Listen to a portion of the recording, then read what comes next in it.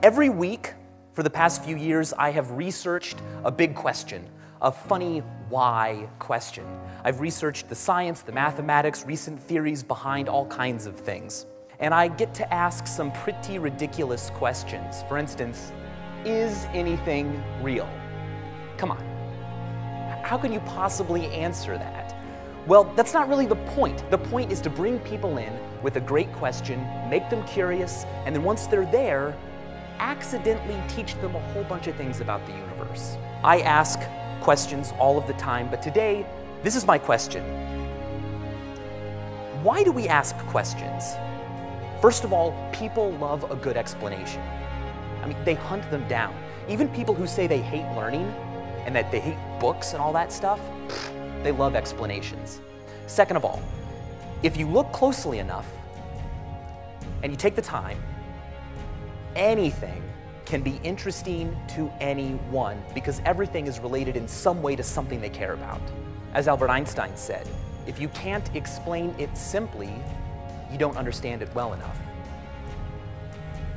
Richard Feynman called the pleasure of finding things out a kick in the discovery. The trick to education is to teach in such a way that people only find out they're learning when it's too late. I realize that questions are very special. We ask them because it's fun. Learning things is a fun experience. It's what Feynman called a kick in the discovery. We also ask questions because learning things allows us to explore what we like and to show off what we know about it, to show who we are. But we also ask questions because we can. Because perhaps uniquely here on Earth, we know that other people can help.